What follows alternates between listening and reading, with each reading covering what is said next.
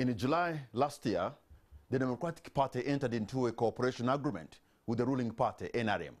The deal, which saw DP's leader Norbert Mao join the government as the Justice and Constitutional Affairs Minister, centered around a national dialogue, a new constitution, and a peaceful transition of presidential power, which has eluded Uganda since independence. But to achieve this important milestone, Norbert Mao will need to bring to the table a political elite that is sharply divided. The opposition accused the government he now is as part of arrests, detention, kidnaps, mismanagement of the economy, and intolerance. And in turn, the government accuses the opposition of ideological disorientation and tribal politics. Will Mao succeed to bring Uganda to its negotiating table? Tonight on the spot is the Justice and Constitutional Affairs Minister, Chairman Norbert Mao.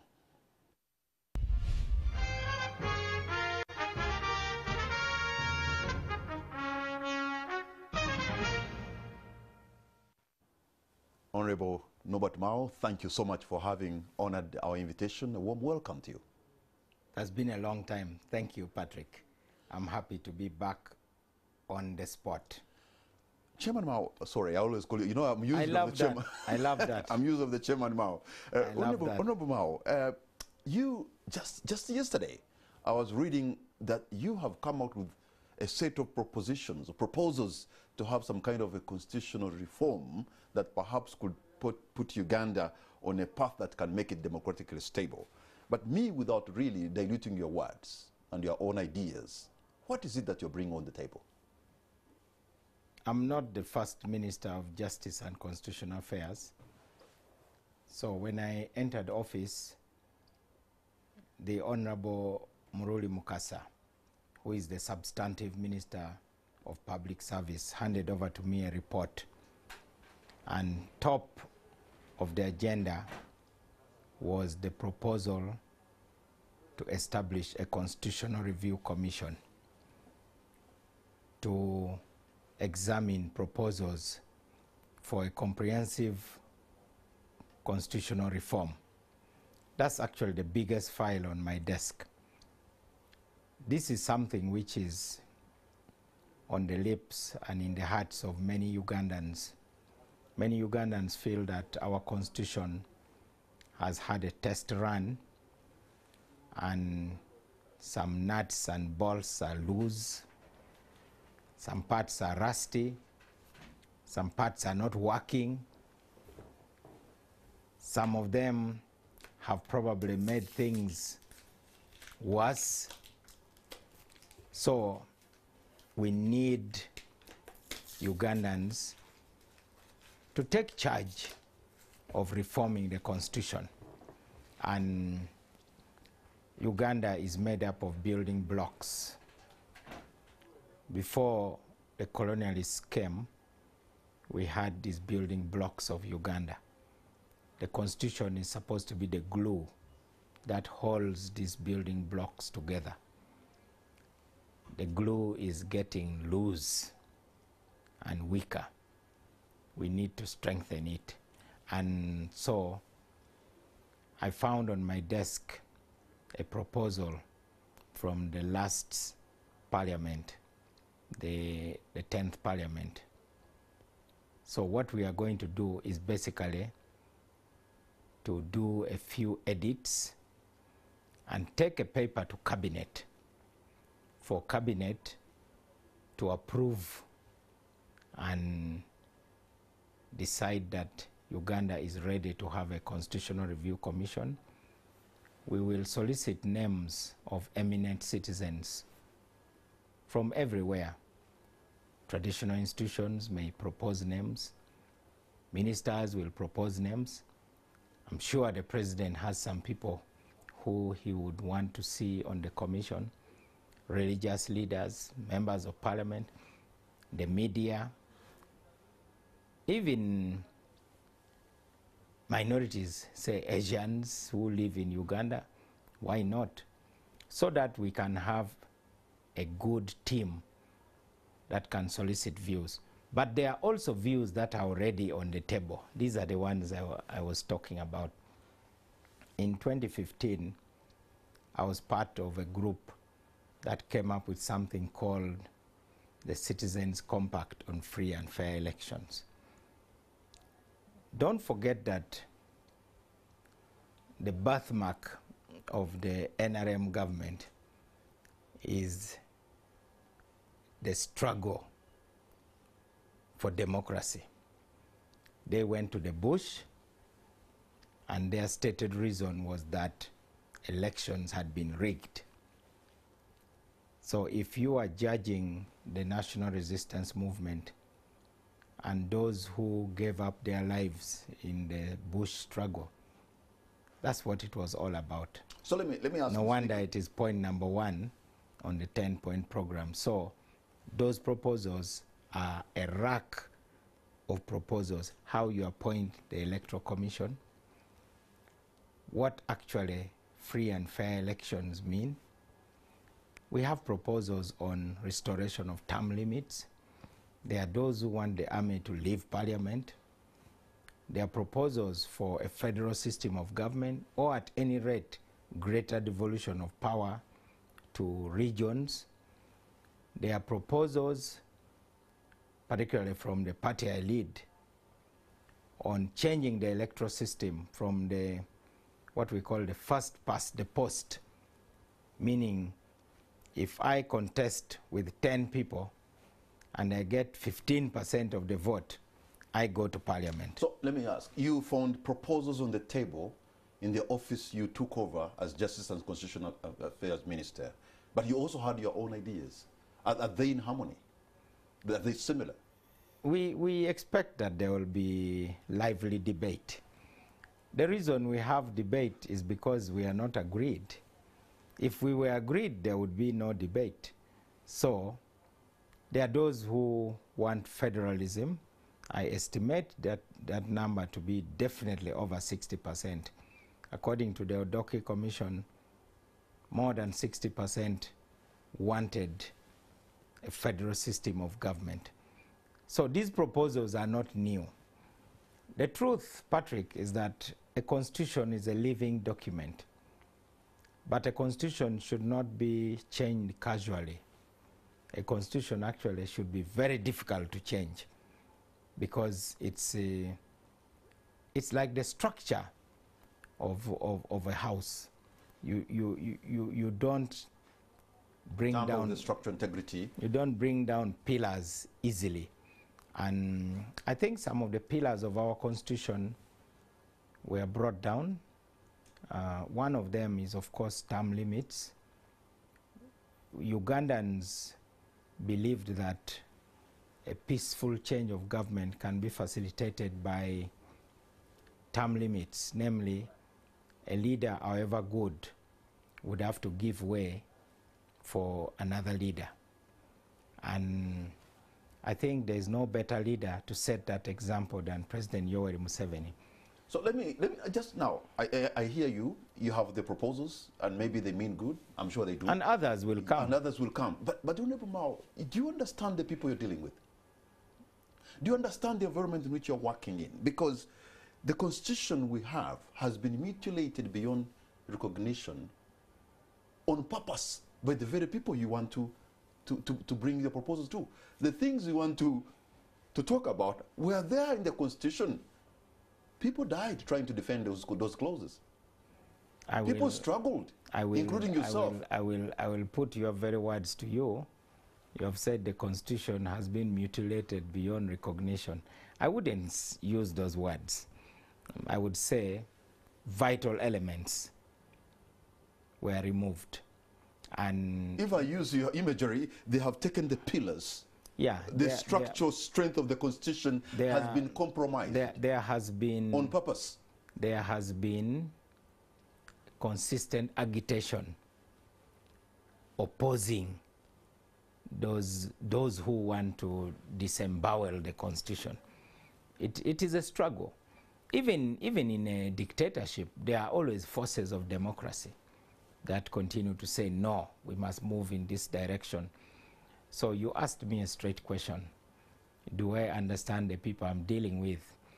I want you to be very straightforward, because I hear the language people use. They refer to the government as a junta, a military dictatorship, and so on.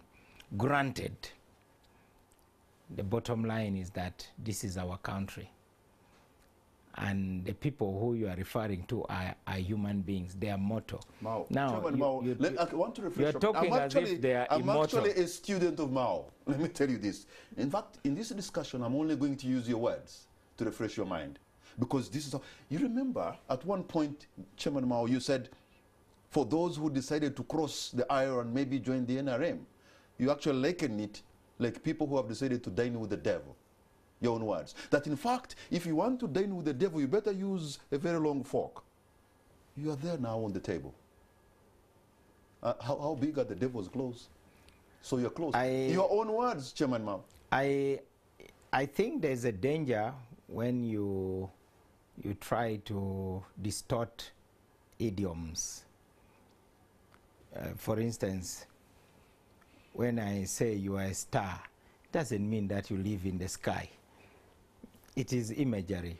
But that imagery was on purpose to say the people across the aisle were dangerous.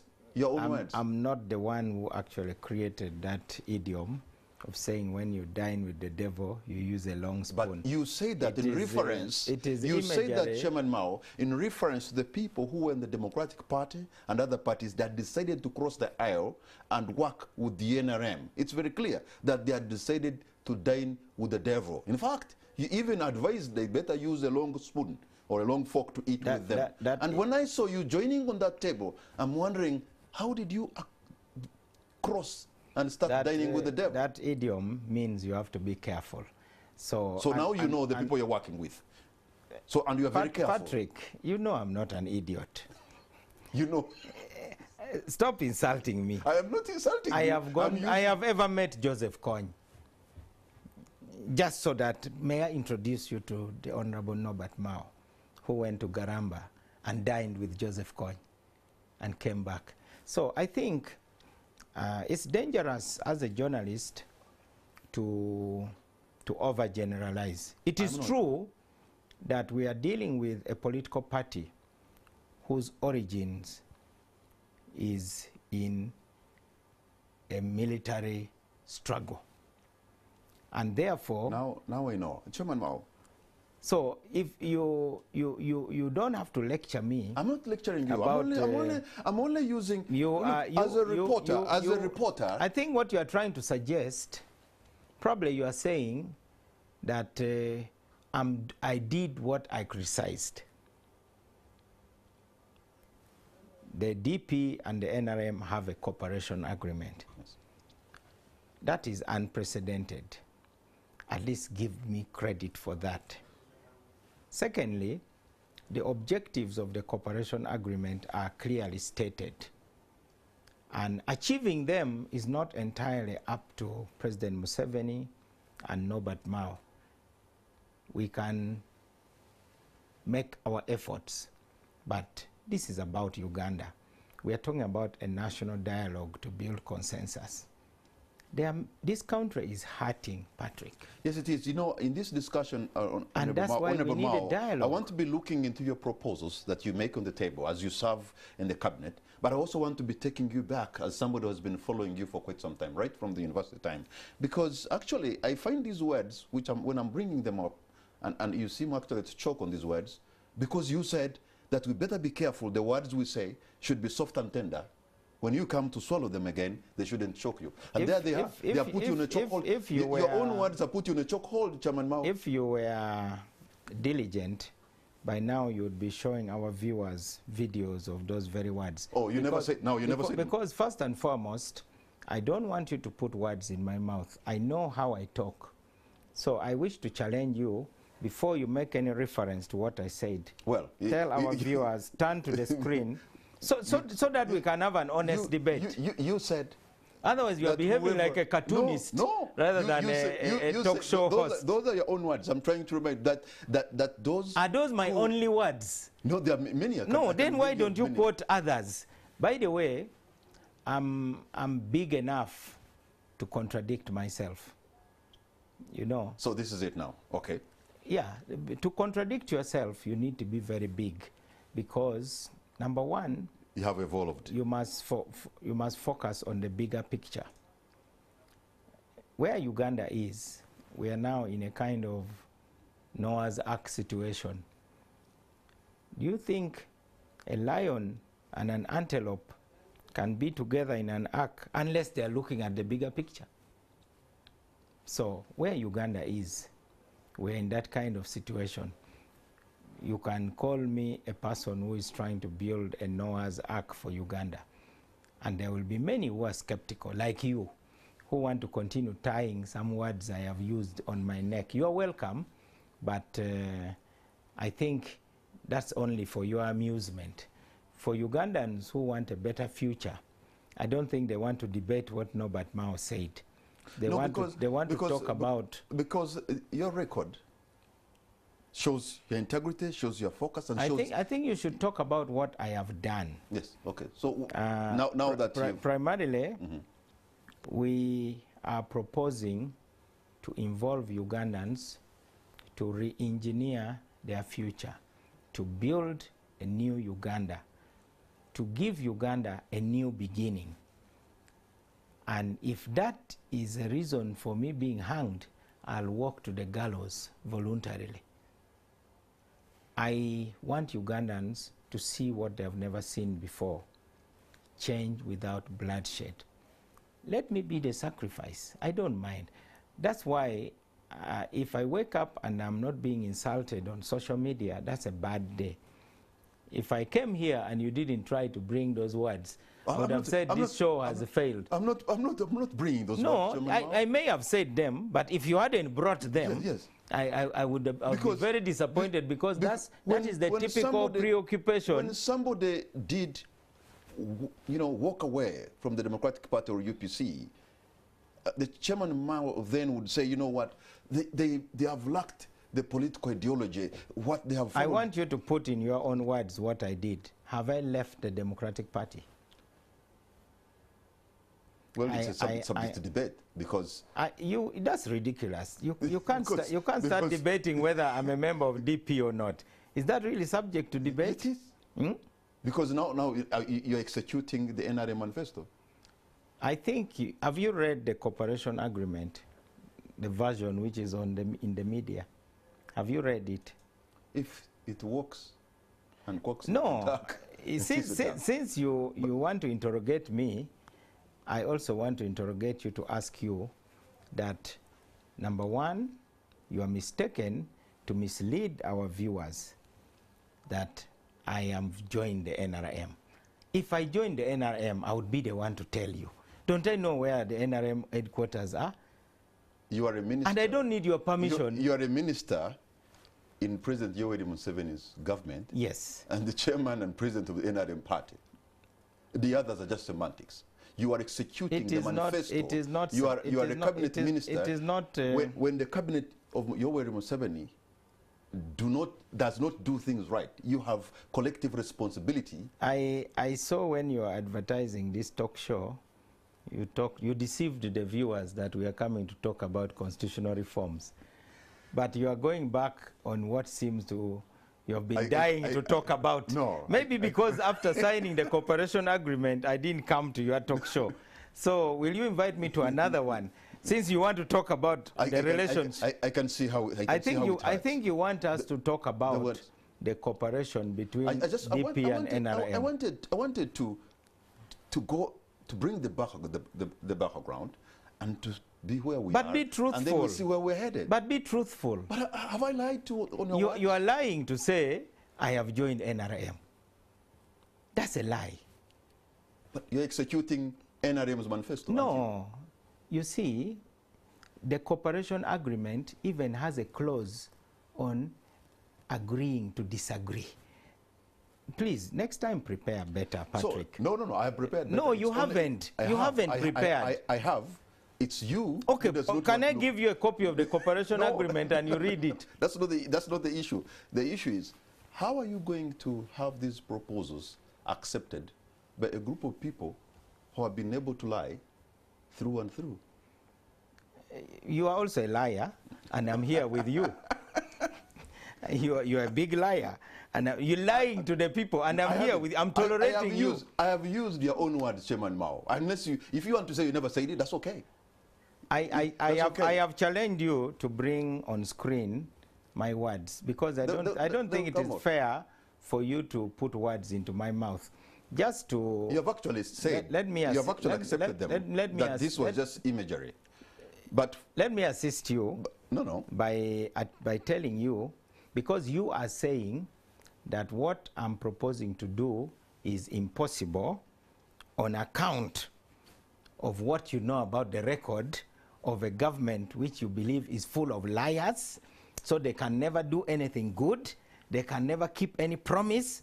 That is the view of Patrick Kamara of NTV. So how do you go about it? I have just seen the photo of the Aga Khan and President Museveni there. Didn't that give birth to NTV, which pays you a salary? So why are you talking as if, you know, there is nothing good at all? But that's not what I've said. No, but that's what you are saying. Listen. You are presenting the government as a bunch of crooks. I have it on good authority that at least President Yoweri Museveni at one point said he wouldn't be party to anybody who is trying to change the constitution.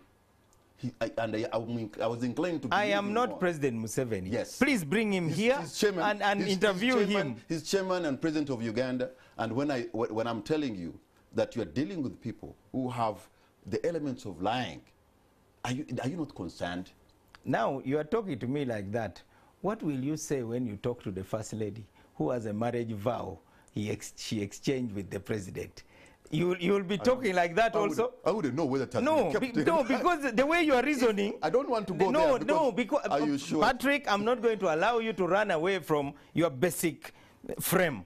Your basic frame is that President Museveni is a thorough liar who never tells any truth, who never does anything good. So I've now put it to you. If you are ever interviewing the First Lady, will you ask her that, do you really trust this man's matrimonial vow? I wouldn't, but I wouldn't ask that. Why not? I wouldn't ask that. Because you believe that President Museveni never tells the truth. I wouldn't, but she knows best. She knows better. So in the same way, same way I'm saying... She knows better. And I wouldn't doubt what she knows. No, in the same way, I am telling you that this world, there are many contradictions. And it is the same President Museveni who once said he would never talk to the LRA, who eventually agreed to talk to the LRA. It is him who, in the beginning, only wanted something called a presidential pardon. Eventually, he signed an amnesty law. People can change. Now you're talking. So there can be some change, yeah. Yeah, people can change. And they can change either because they are persuaded, and I think President Museveni has very persuadability quotient. Okay. So now, he has a very high persuadability quotient. So he may have his own issues. I may disagree with him on some aspects, but I have chosen to trust that he loves Uganda enough to put Uganda first. And you can blame me for trusting that. And I hope we will have another interview where you will apologize to me for your lack of faith. Well, do you think... Your apology could come sooner than later. But I will happily apologize. But for you to bundle the entire government, you are now talking like these Europeans who say Uganda is homophobic, as if there are bands of Ugandans hunting homosexuals day and night. Your generalization is shocking, to be honest. So now, how do you prepare yourself to be as persuasive as possible so that if the constitutional reforms come and the dialogue comes, for those who are scared to be dialogued out of power, they actually don't get the scare?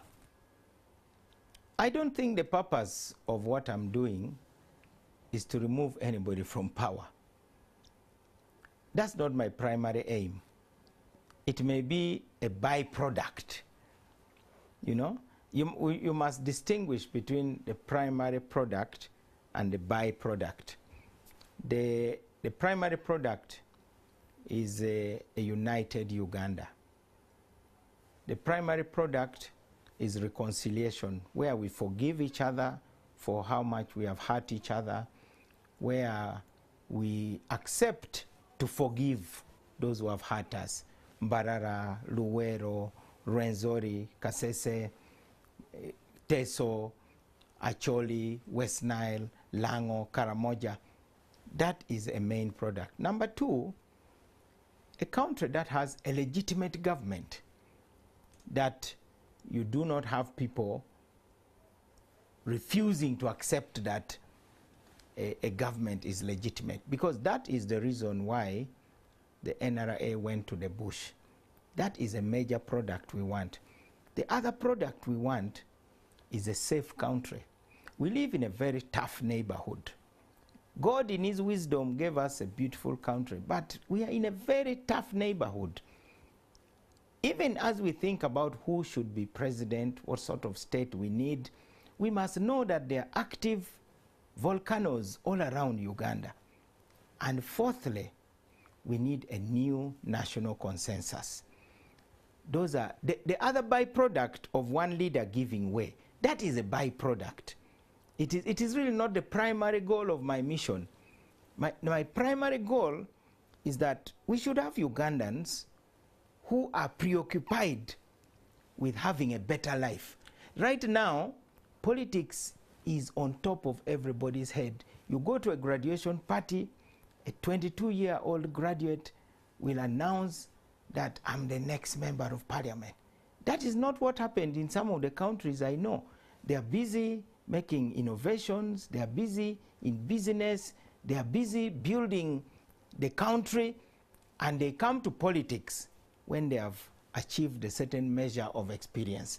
So it means there's my job is to make an ululation, what you would call enduru, to call upon Ugandans, including you, to come and say, let's rescue the future of Uganda by distinguishing between what is primary and what is secondary. So I appeal to you, Patrick Kamara, don't major in minors.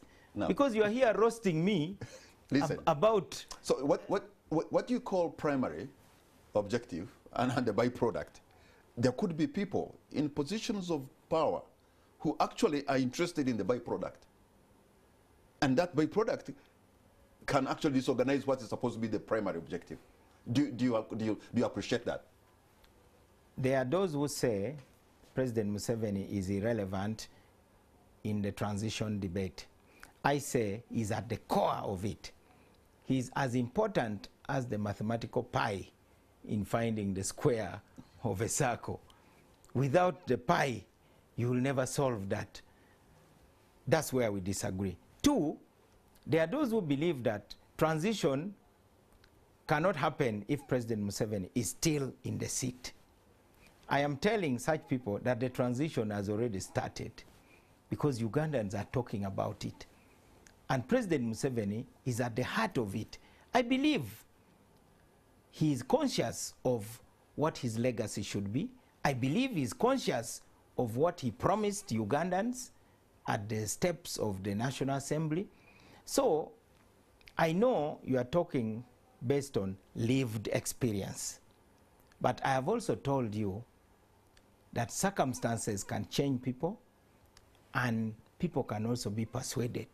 So while there are those who may say that, look, the fundamental thing is to remove a person, there are those who say we are removing a dictator. I don't begrudge them their opinion, but it is important to understand that you must face what you fear most. So now I actually think those who don't want to face President Museveni and debate with him are the biggest cowards in Uganda, and they are the ones who are delaying the progress of the country. We must sit at the table together. How do you intend to bring the people on the table together? How do they qualify to go on that table? Who chooses who's coming? How did you become the talk show host of On the Spot? No, but seriously, aren't there other people there who would want? I'm sure you educated yourself. You'll appoint some people? When we are talking about the table, it is, when we say a national dialogue, it is in reality a dialogue for the whole country. I think we rather focus on what are we going to talk about. Let's talk about the segments of our society. Before the colonialists came, we had our societies. The glorious kingdom of Toro, Buganda, Bunyoro, Ankole, Busoga, and all these other places, they were there. They must express themselves so that we find a formula on how we can live together in harmony. I don't think it is wise to exclude anyone. In fact, in our cooperation agreement, we talk about an inclusive national dialogue. Inclusive means all currents must flow into that mighty river of the national dialogue. In addition to that, we have to tame the radical elements on all sides. There are elements in the national resistance movement who, in their opinion, there can be no Uganda without President Museveni. So they say he will be there whether anybody likes it or not. And then on this other extreme end, there are those who think that we must not talk about anything. We must not even present any ideas or policies until President Museveni has been removed. Reminds me of what a BBC journalist asked then rebel leader Peter Otai about his program for the country, and he said, we have no program, we are still fighting. So there are those who believe that they should not prepare on what to do when they take power.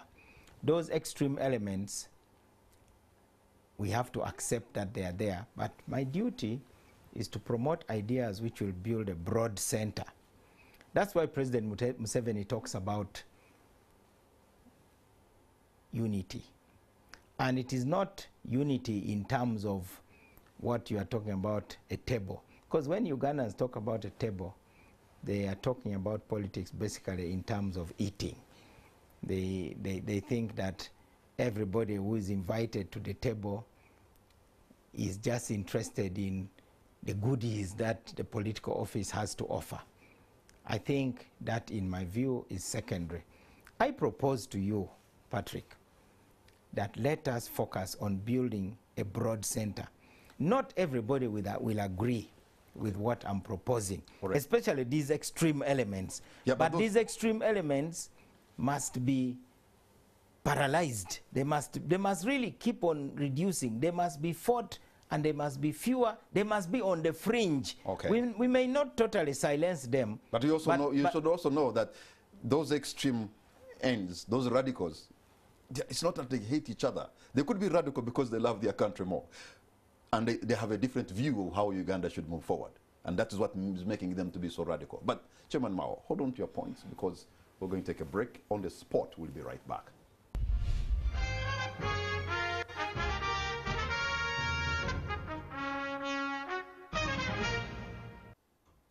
Welcome back. You're watching On the Spot. My name is Patrick Amari. My guest tonight is Honorable Norbert Mao, Minister of Justice and Constitutional Affairs.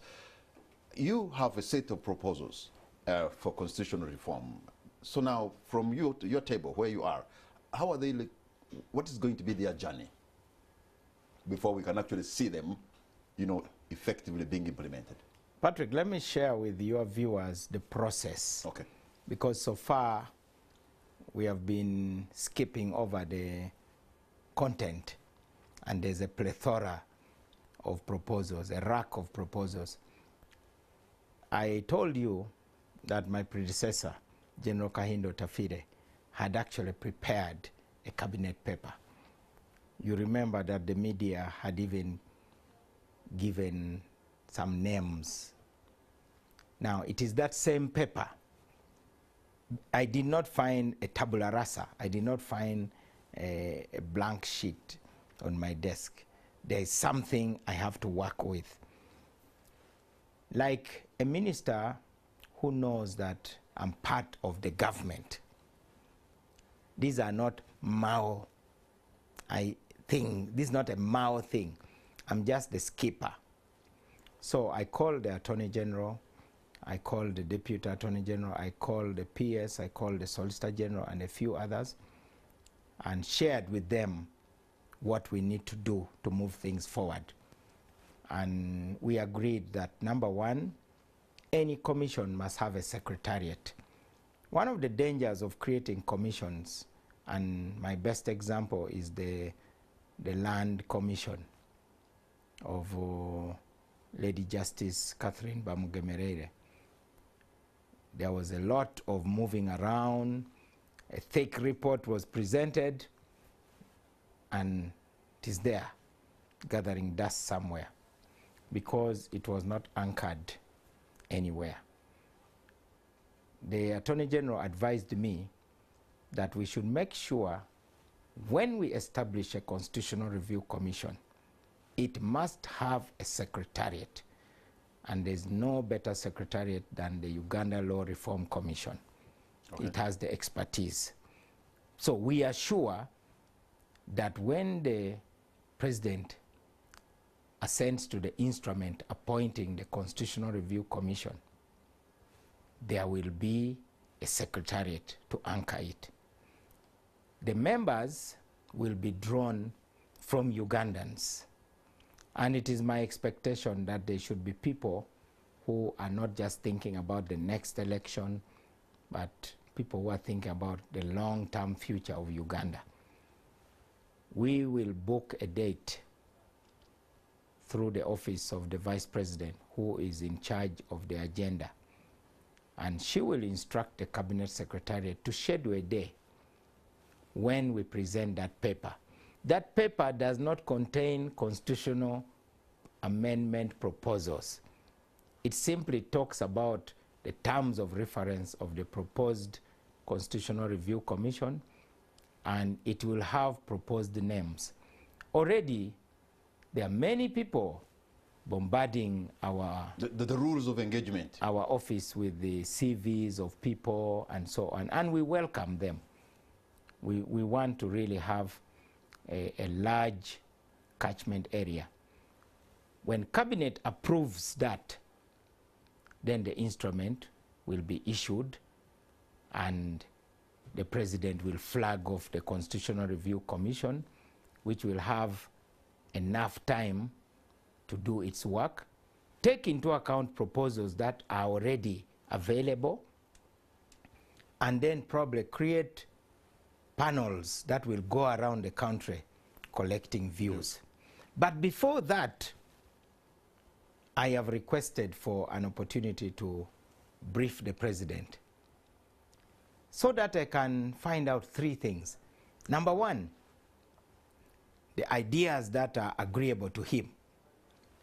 The ideas that may not be agreeable but are negotiable. And then the non-negotiables. When you are a minister, it's very important to know that from your principal. The non-negotiables, that one, you put it on the back burner. The negotiables, you prepare persuasive arguments so that, on balance, he will move towards your position. And then those that are agreeable to him, I think it's a no-brainer. He will be on our side supporting them.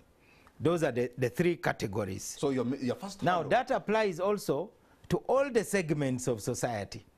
If you go to the traditional institutions, they will also have the things that are agreeable, the things that are negotiable, and the things that are non-negotiable. And even individuals have that. So as a leader, your job is to bring as many people as possible to adopt a position where there is harmony. So now that is about the process. In terms of the ideas, you ask yourself, what are the things that keep Ugandans awake? The number one thing, they tell me, we have seen change in Congo. Whether you call it a cosmetic change But at least President Kabila is there with a long white beard in his farm, and President Tshisekedi is piloting the country. The same in Burundi. In the words of the Apostle Paul in Galatians, who bewitched Ugandans? How come we cannot achieve that? And it's our duty to tell Ugandans that the most important thing is the Constitution, and nobody should be above the Constitution. So now, when you bring those proposals and Ugandans in a dialogue to talk together, there are people who are hurting. There are people who have gone through very difficult times. Do you also envisage to have some kind of truth-telling, or we are going to forget the past? Because it will be important for some kind of a truth and reconciliation kind of agenda, so that we can say, okay, we're not just going to gloss over them or cover them, but we should talk about them so that we can reconcile fully. The culture I come from, the Acholi culture, is a culture of truth-telling and reconciliation. That's why even in our culture, we don't even have the death penalty. Nobody would ever be sentenced to death. If you belong to another clan in my community, and a member of my community kills one from yours, I would keep the accused person in a safe place and come and face you and admit guilt on his behalf. Then we start negotiations. It is called matoput, and it is an elaborate process. We need that in Uganda. Uganda needs matoput. As you know, we have had incidents where some people have committed heinous atrocities. I am comfortable talking about the ones I know about. Our Acholi elders went to West Nile, where some of our people who came as part of the UNLA first forgot that their home was further north towards Gulu. The first branch on the West Nile Road went and committed atrocities. Our elders went, met the elders from the West Nile community, and they carried out a ceremony called the bending of spears, Gomotong. You basically physically bend spears to show that we are now one. We will not fight anymore. Our elders came in busloads to Luwero to apologize. Of course, the elders were not in the Luwero Triangle fighting, but they wanted to own whatever their children who got accused of. This is in our culture. And I think there's no part of Uganda that has not suffered. Now, it is important that we break the cycle of bloodletting. We break the cycle of violent change of government. That is the whole purpose of the national dialogue. It will be painful. There are those who do not understand this. This is what we call transitional justice. To deal with historical legacies of violence and build a new society. South Africa did it. There are those who are very reserved. The government, to its credit, adopted what is known as a transitional justice policy. It is there. We even have a draft transitional justice bill, which has got all these proposals. But I think we may end up having to establish something akin to what is in Ethiopia. In Ethiopia, they have a national dialogue commission, then a national reconciliation commission. We can decide to mix the two, a national dialogue and reconciliation commission, to carry on the work that the Interreligious Council of Uganda and the Elders Forum of Professor Maggie Kigozi and Justice Ogola and that entire group. We must support their effort and take into account the proposals from the political parties who have set some parameters for what a legitimate dialogue should be. There are other things that will help us to do what is in the NRM 10-point program, to redress historical grievances. In the Democratic Party, we came up with a very radical proposal to set up a stolen assets recovery tribunal. You know, there has been pillage in Uganda, we have to admit.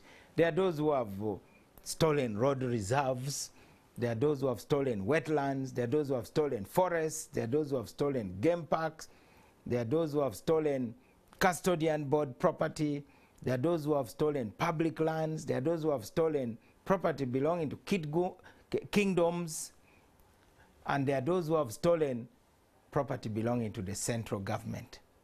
There are those who have stolen land, you hear of Naguru. Therefore, in support of what the Honorable Betty Kamia has been talking about, if you have a stolen assets recovery tribunal, then any citizen who knows of any person who on account of his or her power and influence has stolen any property, be it land, be it any asset, then the tribunal would interrogate that, examine that report, and make a judgment. I think that will send a clear signal that, you know what, books are going to be balanced. We cannot have a country which is a free-for-all, where somebody declares that there's going to be a project in Naguru, and then all of a sudden the land is being pilfered, plot by plot, plot by plot. We have issues like Aswa Ranch. The people there are complaining that the boundary has been extended. We are hearing rumors that Aswa Ranch, which is supposed to be a government asset, now has people who have freehold titles. The answer to that is a stolen assets recovery tribunal. Whether we are going to implement it in the next 2 years, 5 years, 10 years, 15 years, but there must come a time when we must face our demons. Okay. No one is going to face our demons on our behalf. So I can see your first and biggest hurdle is to have President Yoweri Museveni buy into your idea, because you want to first have him, talk to him, and then think about what is negotiable, what is agreeable, and what is non-negotiable. If you get this meeting, are you walking into this meeting with optimism that Patrick, you have to know that I first had a face-to-face meeting with President Museveni when I was 23 years old as guild president of Makerere. And I got to respect his enormous capacity to listen, even to rubbish. Actually, he's very patient, extremely patient. So I'm sure he will listen to me, because I've seen him listening to a lot of people, all sorts of people. So I'm very optimistic that he will listen. He has the experience. I once commented in an offhand manner. I said, you know, you have to respect the man, because you know these sports called rodeo. You know rodeo? Riding a wild horse. Okay. It is a sport for cowboys. A wild horse? Yes. Sometimes a wild bull. Now, if you can last 5 seconds on a bull which is kicking in all directions, then you are definitely a good rider. So we have had presidents who have been ousted after a few days, a few months, a few years. So if someone has been there this long, I think he should be a case study. At least I'll give that to him.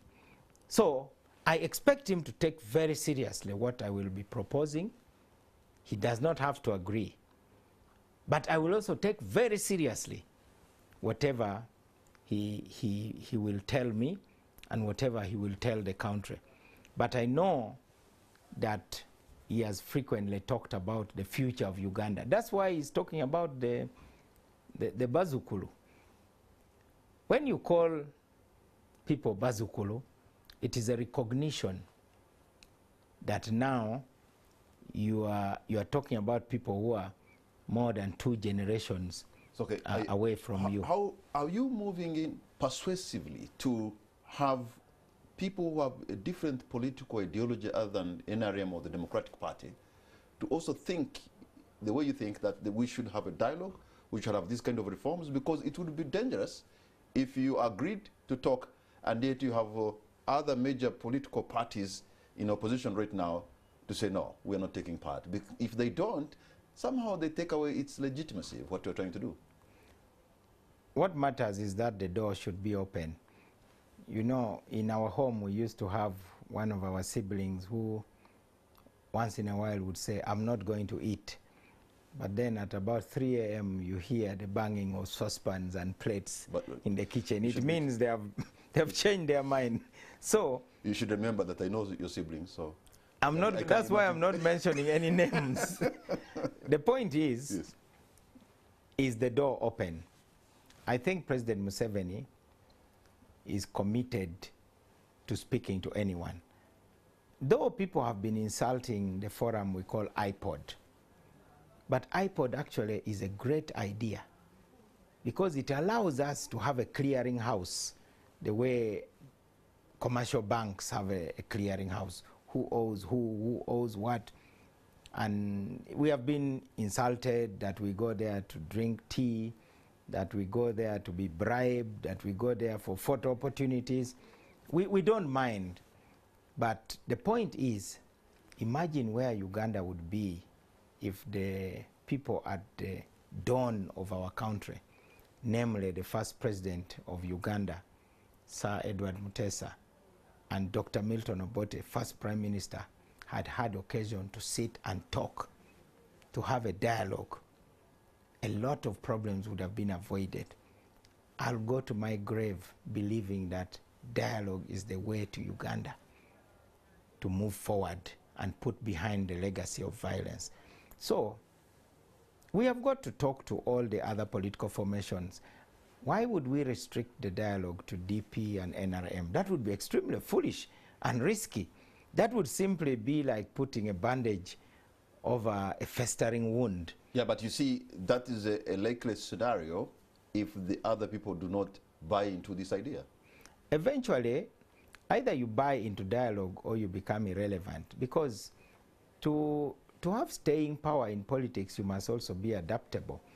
You remember a political party in South Africa known as the Pan-Africanist Congress, extremely radical and extremely adamant, totally resistant to dialogue, denouncing Nelson Mandela for shaking hands with the white people. In fact, their motto was one settler, one bullet, which was extremely persuasive, especially if you're talking to slum dwellers and people who are frustrated and feel oppressed. When you say one settler, one bullet, nothing could be more exciting. But how do you put that into practice? It's not easy. You can go around telling the world, you know, we are removing a dictator, we are removing a dictator, but why are you dancing around the problem? Get on with it. But for us, we believe that. Right now, it appears Ugandans are so divided. There are people who are so angry. And some of them, their anger is justified. There have been so-called abduction of people. They accuse the state of abducting its own people, yet the state is supposed to be protecting them. So you're going to find that kind of background. People who maybe have even been detained. Maybe their relatives have been taken and held in places that are not gazetted for arrest. So there's that kind of background. Anger who are saying, no, we can't even sit with the people because we have been tormented so much. How do you intend to talk to these people? Persuade them, say, no, what? Yes, I hear you, but you need to come and talk. It requires us to change our language. I loved it when President Museveni changed the way he was addressing the issue of beatings. You remember one time he was speaking on TV and he talked about a political leader who was beaten up thoroughly. I think he had second thoughts and realized that this is not necessary. So he came back on TV and said, why do you beat anybody? Stop beating Ugandans.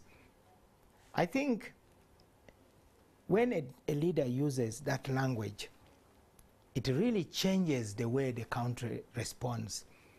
I remember the president was adamant about the conditions in the IDP camps because he was looking at it as a general who wanted to isolate rebels by keeping civilians in a camp, whether voluntarily or by force. Then one day he went to Amoro, one of the biggest camps in Acholi. I listened to him talking to the people, and he said, "My people, I'm very sorry to see you in this situation. I'm truly sorry."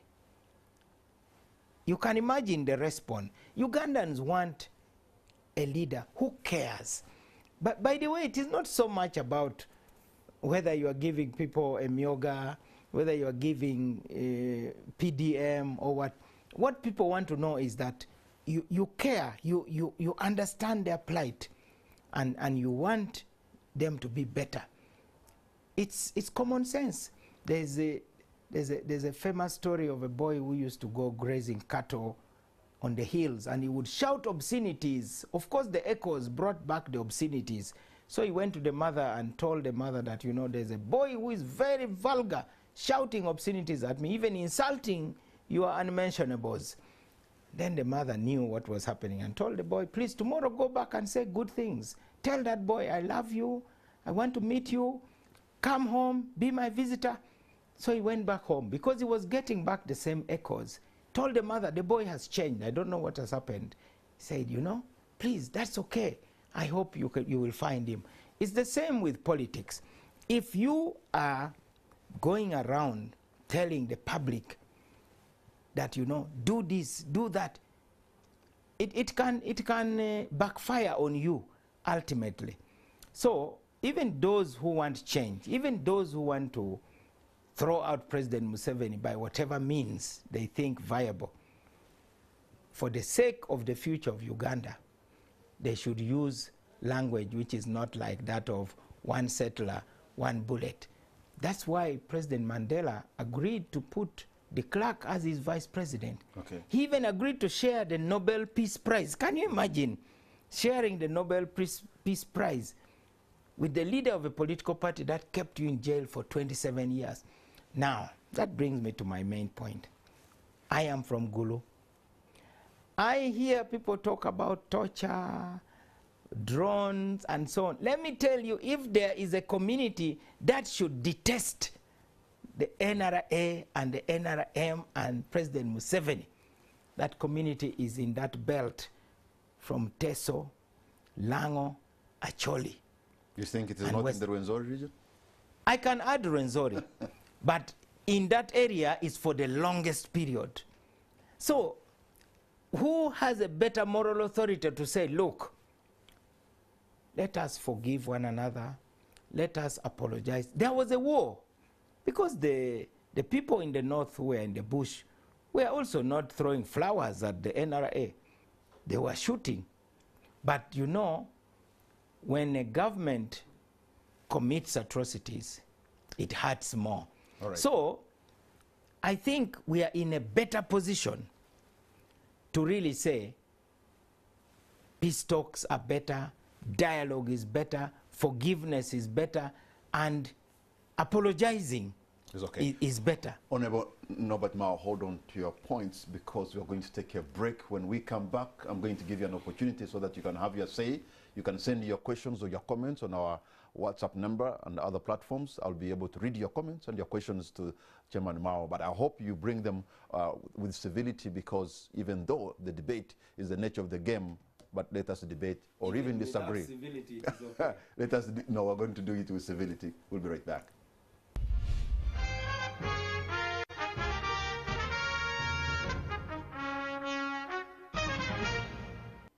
Welcome back. You're watching On the Spot.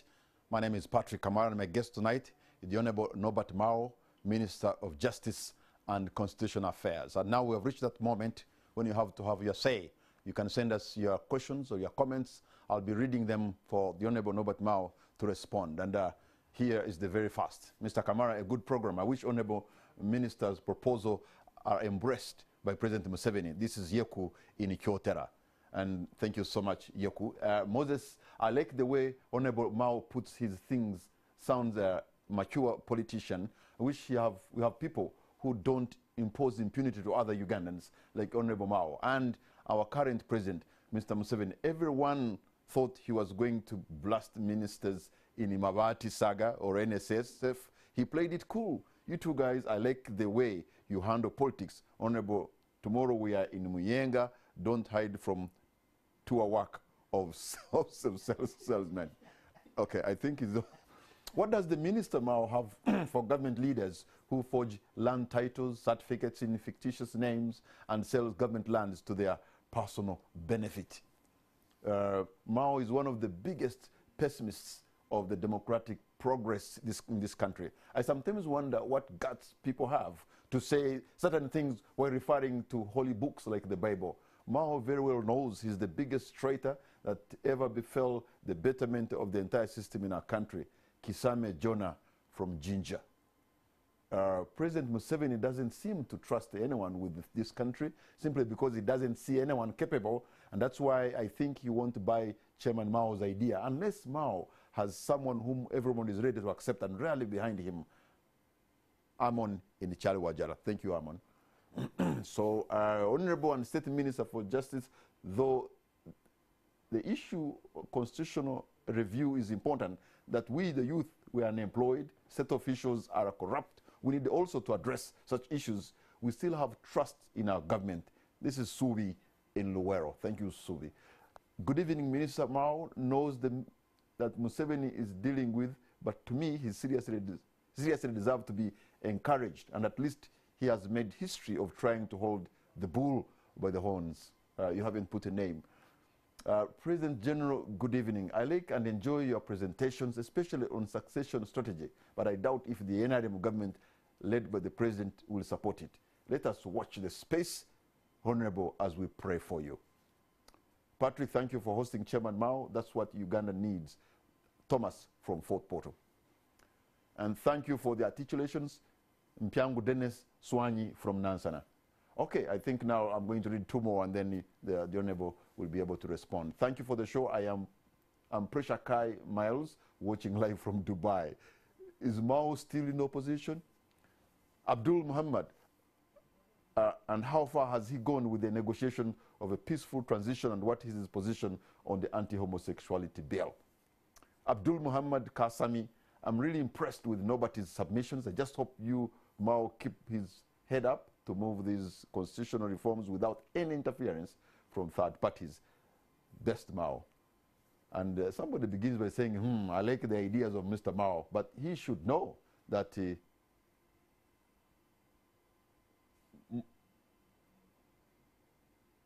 some people do not work on such principles and advice. He's a dictator, and that's the fact which no one can change. Anderson. Let Mao just enjoy the NRM money, but there's nothing he can do to change Museveni ambitions. All right. Okay. Chairman Mao, quite a number of people are sending a lot of questions and comments here, but I have to stop somewhere. Constitutional reforms have been on the agenda from Speaker Kadaga's regime, which actually magic is Norbert going to use to midwife this. And Bino William from he's sending, it's called Bino William, he's sending this message from Gulu. Thank you so much for all your questions and your comments, and now I give the Honorable Mao to respond to you. I hope you still remember some of those comments. Go for them, Honorable Mao. Like I said, Patrick, there are those who are obsessed with the idea of money. My father was a member of the middle class. I'm not seeing money for the first time. It was his choice that I grew up in a village, and I think it has helped me a lot. So please don't lecture me about money, because I'm not in politics for money. Number two, after the 2021 election, President Museveni extended a hand to me. I had a choice, either to extend my hand also, ought to extend a fist like this. So I extended a hand. You can't shake hands if you are hostile. I understand those who are pessimistic. By the way, Patrick, pessimism is a very safe place. For instance, if you go to bed saying, I know it will rain again, there will be a flood like the other day. So if it doesn't rain, then you are pleasantly surprised. If it rains, then you are proved right. So being a pessimist is a way of having your cake and also eating it. And many people find it very safe. I do believe strongly that in a few years' time, many people will come back to me and say, Norbert Mao, forgive us because you were right. They fault me for quoting the Bible. I'm not to blame for your illiteracy in the Bible. You are also there, free to read it if you want. I can quote Shakespeare also. I can quote Pabitek. I can quote many authors. But I'm a Christian and I quote the Bible because my grandfather was a barefoot Anglican revivalist. And I also read the Bible from cover to cover twice in order to master the Acholi language. So I'm very familiar with the Bible. So let me again unapologetically refer to the Bible. Many of you who are now insulting me and making those unsavory innuendos about eating, about being a traitor, about being bought, I'm used to that. You know, in the Bible, after the resurrection, Jesus appeared to his apostles. Peter sort of saw him, saw this shadowy figure on the water, and he believed that that truly was the risen Christ. But the other apostles were not sure. So Peter behaved like a fool. He stepped out of the boat because Jesus told him, come. And he started walking towards that shadowy figure. Those in the boat thought Peter was an idiot, risking his life. But Peter returned as a hero. My fellow Ugandans, let me be the fool in this country.